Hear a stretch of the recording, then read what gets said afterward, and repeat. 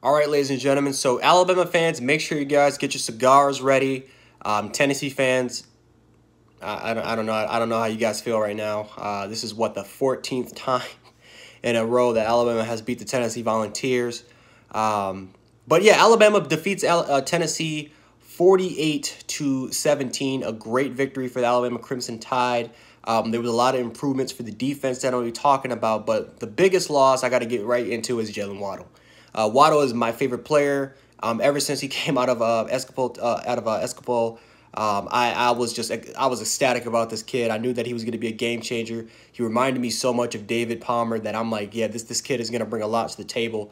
And he waited 2 years. He waited 2 years, even though we knew that those 2 years he was the most explosive player in all of college football. And now you're missing that presence. You're missing that explosive edge. You're missing that deep verticality threat. You're missing one of the shiftiest, quickest receivers you're going to see in college football. This is not only going to hurt Alabama, but I don't know. It just hurts me. Probably because how long I've kind of supported this kid and the fact that now you got literally a guaranteed first round pick, in my opinion, that's now out for the rest of the year, and it affects his draft status, and hopefully it doesn't really affect the rest of his career, because those type of significant injuries, you just hope and pray that he can get back to 100% and that he can be that same player that he was. So hopefully it's not a game changer to his life. That's the one thing. I just hope that it just doesn't happen. So Jalen Waterman, hope you get better and hope you have a speedy recovery. Definitely, his family too. Just wishing that his family and him also, will. It's just hard to put into words right now. It sucks for the both of those guys. But again, I just hope that his family and Jalen Water will be fine. And, praying for those guys. So anyway, talking about this game real quick, the defense actually showed some improvement. Bama's defense on the defensive line didn't get dominated. As far as gap assignments and really when it came to communication, these guys I thought were pretty good against the run. Again, they were very, very physical. They didn't let the Tennessee offensive line dictate them. And, Tennessee's offensive line has 4 5-star players. Trey Smith is a first-round pick. And, Darnell Wright and Cade Mays and I forgot the other kid's name is, but again, all promising players, and I feel like this Tennessee offensive line is going to get better. But we've seen Tennessee against some of the teams, they can run the football very effectively. Quarterback wise, the Garantano's no shock they had a bad game. Garantano he's horrible, right? No disrespect to the kid, but he's horrible. But Alabama took the running element out of this game. And that's one thing that I think as an Alabama fan you got to be proud of, or that you got to look for in the future, is that, hey, this defense, they can play against the run, right? Georgia and Ole Miss showed that, that Alabama can definitely run on, but this game showed that Alabama can definitely stop the run. They can definitely play up to their potential.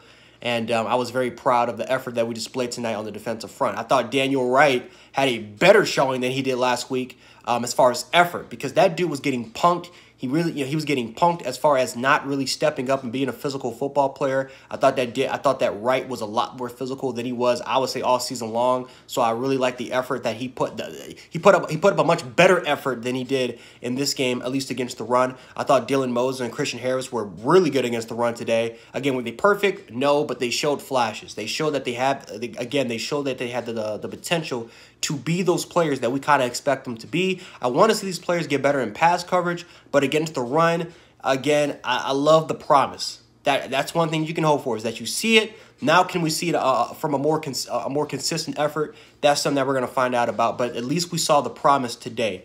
I thought that Malachi Moore had a phenomenal game. He made some plays in the secondary against the pass. Of course, he had that strip fumble and returned it for a touchdown. I thought that Malachi Moore played really, really well today as well. Again, there were some promising guys. Patrick Surtain got beat, especially for the one for the touchdown, but I thought that overall-wise, Patrick Surtain had a pretty good game. Brian Brandt showed promise as well. So, again, this was just a game for Alabama to show that they can play defense, right? Normally, you're not really, from an Alabama defense, you don't really expect to hear those words. You already knew that Alabama can play defense. This year, you kind of want to see, can we play defense? And, how are we going to be moving forward? And obviously against Tennessee, it shows promise. We didn't let this team score more than 20 points on us. Again, Kentucky did a much better job against us, but I feel like Kentucky's just a better defense. But we showed promise. But switching over to the offensive side of the ball, again, Mac Jones, I thought had a really, really good game. Again, not 400 yards. I think he actually came close to it. But Mac Jones had a pretty efficient day for the most part. I thought Najee Harris, he had 26 carries for over 150 yards, was used very well. I thought the offensive line did a great job. Deontay Brown was out in the second half. I don't know what the status is for that. Hopefully he can get back as soon as possible, because you can notice the difference from when Chris Owens had to move into center and Dickerson had to be kicked out into guard.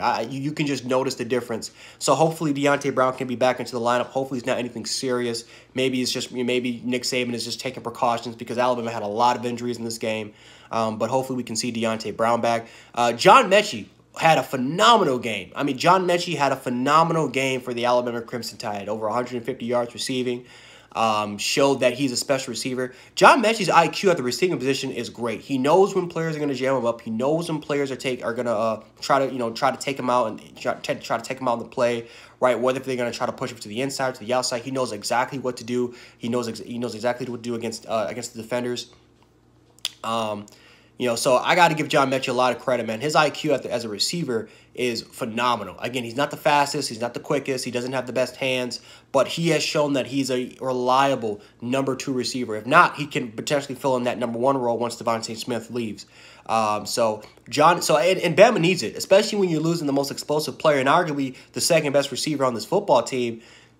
Someone's got to step up. And, whether, with the loss of Waddle, is this going to change Alabama's offense? Is this, what's going to happen here? So, Mechie stepping up, I think, showed a lot of promise that Bama does have the playmakers on the offensive side of the ball to still be explosive, because in order for Alabama to at least contend for a championship, that offense needs to be damn near perfect. We all know how the defense plays. That offense has to be perfect. And we don't want to go back to being a one-dimensional type of team. So the fact that with Waddle gone, and we showed some promise with their offensive playmakers, I'm very happy about that. Slade Bolden stepped up as the number 3 receiver. Again, he doesn't bring anything special to the team, right? He's not the quickest. He's not the fastest. He doesn't have the greatest hands. He does make mistakes. But Slade Bolden stepped up today, 94 yards. He was reliable in certain areas, especially the middle of the field. Whether if it was a safety on him or a nickel back on him or a linebacker on him, Slade Bolden made the plays necessary to. He did drop a touchdown catch from Bryce Young, but Slade Bolden had close to 100 yards this game. So again, you got it. So as a Bama fan, you got to love the fact that Slade Bolden was able to make some plays, and that the fact that he can be a reliable receiver for this football team. But moving forward, man, it sucks because if Alabama has a rematch against Georgia, you just saw the effect that Jalen Waddle had against that defense. You saw how Georgia had played Waddle, right? Whenever Georgia played aggressive, Waddle and this offense made them pay. Whenever they played conservative, it opened up Alabama's run game. I mean, Waddle is a difference maker that defensive coordinators in certain defenses has to respect. Like the philosophy of that defense had to change that game. During that game, as they had to try to make adjustments just to respect Waddle's speed. And the fact that Alabama has other receivers that can also take the top off your defense as well. So, as far as the game plan moving forward against other defenses, it's going to be interesting to see if defenses, as far as the level of respect for Alabama's vertical game, is it going to decrease, or is that respect going to remain the same? That's just something to definitely watch out for. But going against some of the better defenses that has a much faster secondary, again, Mechie is not the fastest, Smith is not the fastest, but Waddle is that player that defenses had to respect.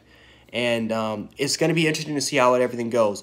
I would love to see Javon Baker play. Javon Baker is a phenomenal route runner as well, and he has great hands, and he brings something special to the team that maybe Slade Bolden doesn't require. I would love to see Javon Baker get more playing time. Again, Bama's receiving depth as far as the depth chart goes, it's not the greatest compared to how it was last year. I think next year, Alabama has a bunch of receivers that can make plays, and who knows, maybe Waddle can return back as well. But it's going to be interesting to see how Alabama changes, right? Is Alabama going to be more run heavy? Is Alabama going to continue to go back to throwing the ball over 30 times a game? That's just something that we got to find out. And are they going to take more shots vertically down the field, especially with the loss of Jalen Waddle? So that's something that we have to find out. Obviously, Alabama moving forward, they're going to be playing against some good defenses, especially against Kentucky's defense. That's a good example of a fast secondary that I am very interested to see how Kentucky plays this Alabama football team. But besides that, Florida doesn't have the greatest defense. LSU doesn't have the greatest defense. Mississippi State doesn't have the greatest defense. So we won't see that challenge until Kentucky, maybe Auburn, and if Alabama rematches Georgia in the SEC championship game. But besides that, Alabama had a great win. That's all you can hope for. Everything will play out, and we'll just see what happens. If this will affect Alabama's chance to not just win the SEC championship or go to the college football playoffs or national championship, but win the West. We'll see if Waddle's injury has any impact as far as Alabama contending for it. So anyway, we'll find out about it. But anyway, guys, Jan716, a.k.a. Jan Sports. I'll check you guys out later. Make sure to have your cigars if you're an Alabama fan. If you're a Tennessee fan, I don't know what to tell you, man. I guess you guys can just smoke a pretzel or something. But anyway, I'm out. Peace.